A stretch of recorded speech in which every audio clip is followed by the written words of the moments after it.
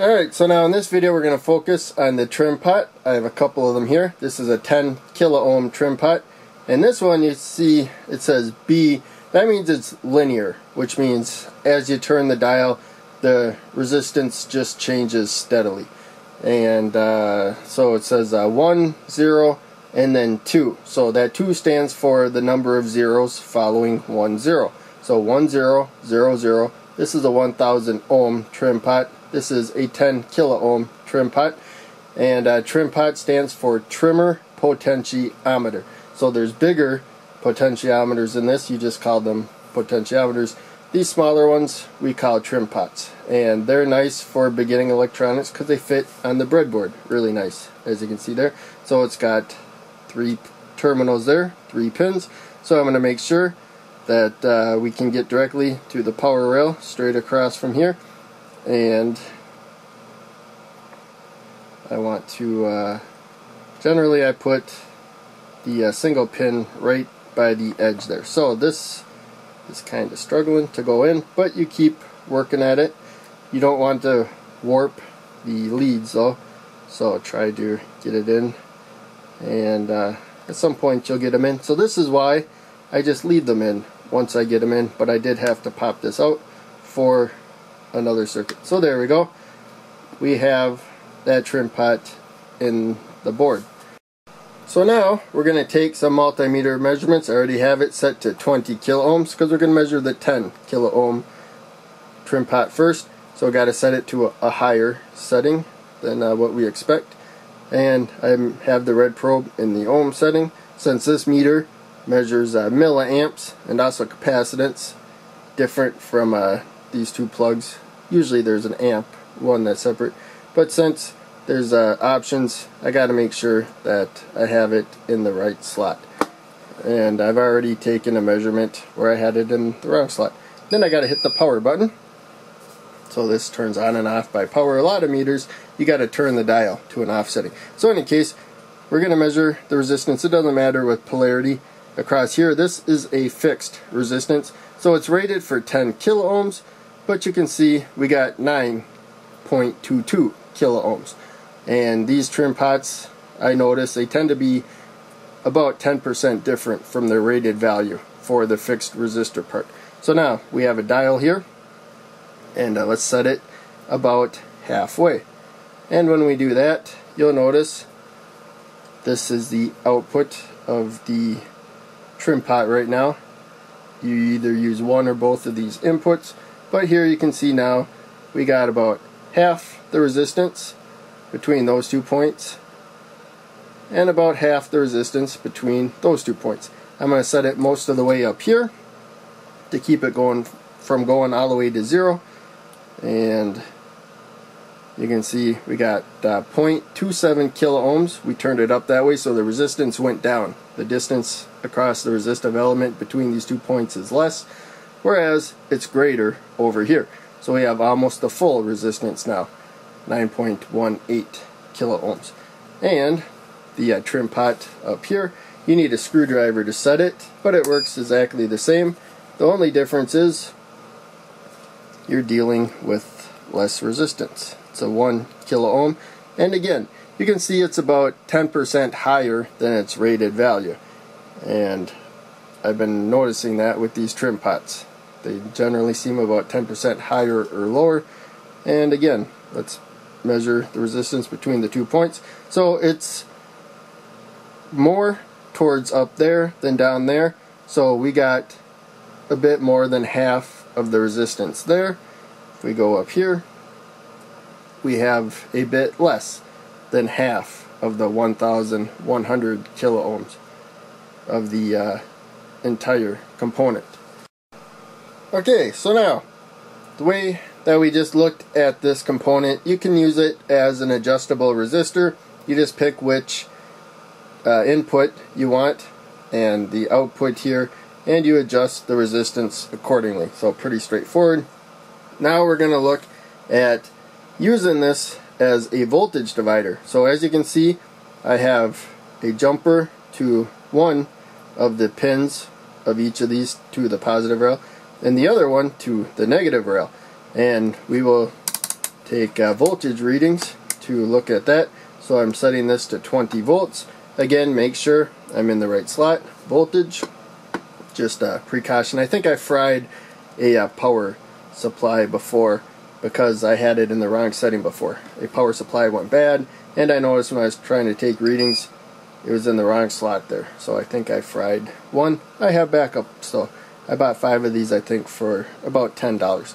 And so what I'm going to do now, I'm going to take alligator clips to keep my hands free. So we're going to put the black probe to the ground rail here, and we could put it there, we could put it right there, between there and there, or there and there. That's one node, it's one conductive area.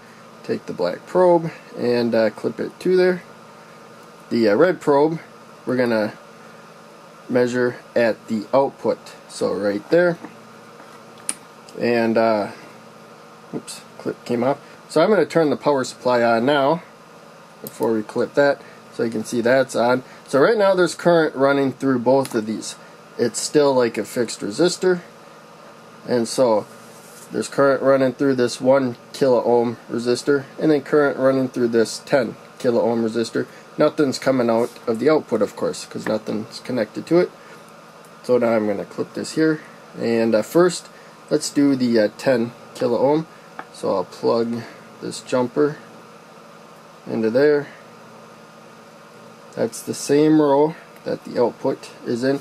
So now you can see this is about halfway, a little closer to the positive, so we're slightly above the 5 volts of the power supply.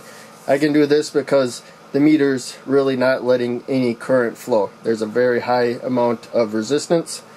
You do have to be aware when you set this all the way towards the positive rail there. This component's not going to limit current at all right now. But when we turn it this way, now there's more resistance to the positive side, but less to the negative side.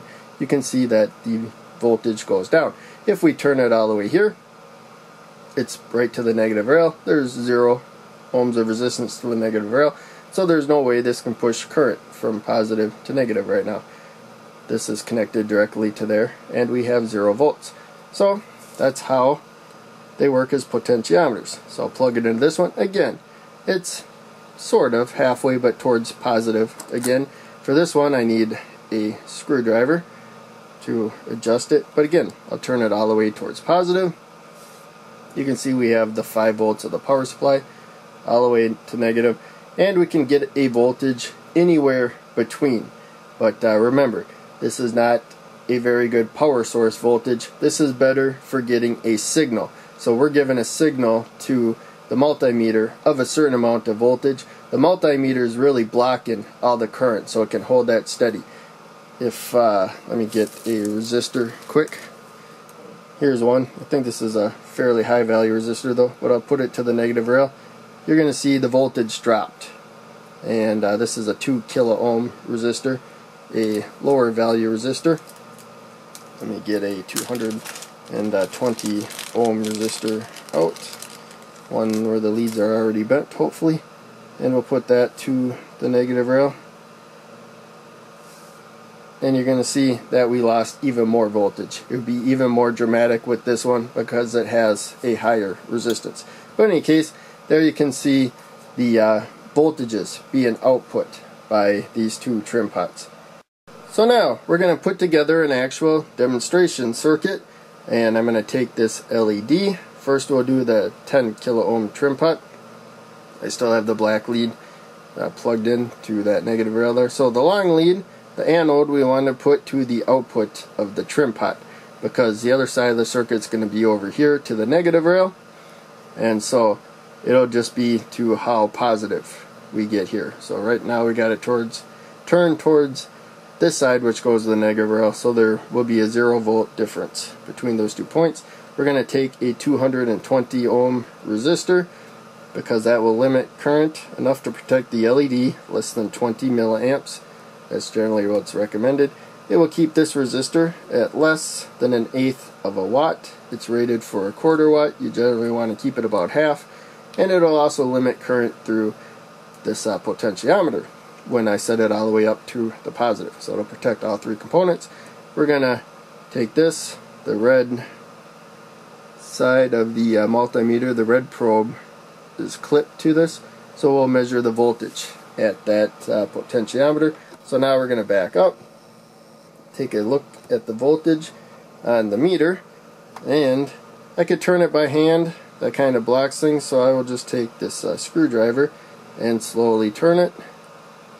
There's a slot in the top here, and you're going to see the voltage go up, and when we get about in the range of 1.6 volts, then you will see the LED turn on.